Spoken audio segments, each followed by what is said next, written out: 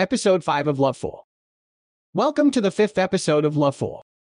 In this episode, the fallout from Julia's sudden decision to sell the beach house will continue to reverberate through the lives of our beloved characters. The empty house serves as an ever-present reminder of what lies ahead, and its uncertain fate hangs heavily in the air.